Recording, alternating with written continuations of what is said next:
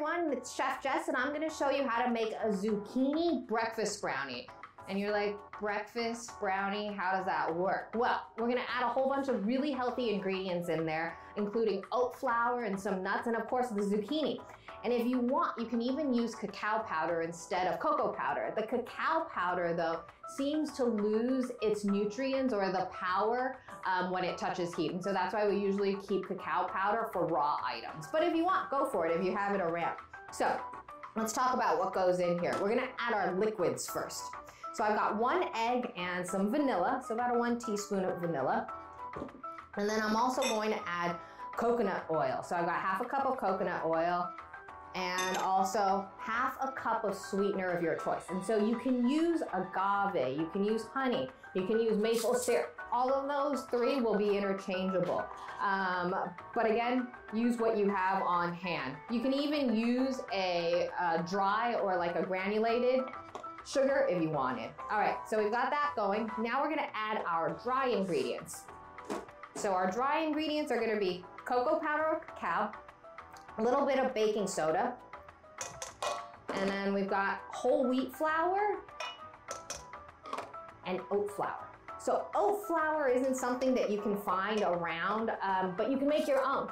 So actually you can buy it, but you'd have to go to places like Whole Foods or Sprouts. If you want, just take your regular oats and put them in a blender and mix it up and you'll get oat flour. So I'm just gonna mix that up with the egg.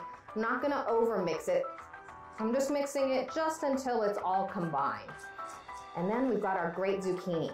So you wanna use a box grater when you grate your zucchini. Don't use your food processor. It's gonna get too large, kind of too big chunks of zucchini. And we want small, not tiny, but small pieces of zucchini.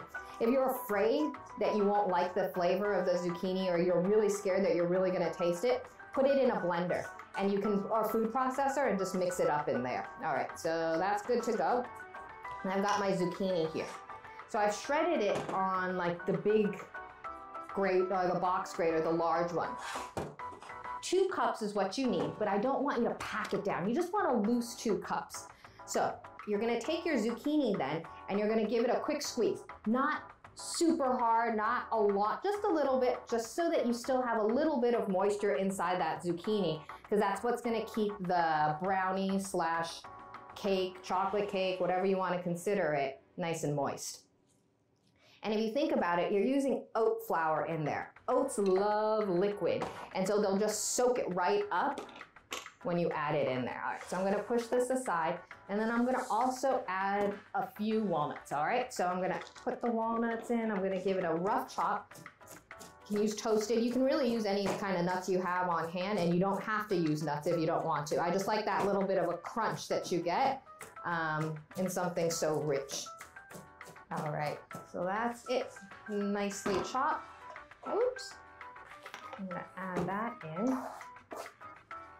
And that's just gonna all get mixed together. And when you do bake this, you do sometimes see a little bit of the green. It really just depends. So I've got containers here ready to go. If you are meal prepping this, what you can do is you can make this into a large 8x8 pan and then cut them into sections. Or I have little loaf pans. I've got 3 of them that I'm gonna split with this mixture. So there is a little baking soda in there, so remember, it will rise on you. And the other thing is, don't use Dutch cocoa powder. There's no need for that in here, and it'll actually dry it out a lot more. So if you use the Dutch cocoa, or if you've ever noticed, Dutch cocoa powder is darker and it has a tendency to dry things out. So if you are using it, make sure you have enough liquid going on. That's why it's good for cakes, not necessarily a brownie like this. All right, so I'm gonna split that up a little bit more evenly. And then I would check it in about 15-20 minutes if you're baking it in this size. The last thing you want to do is over bake these.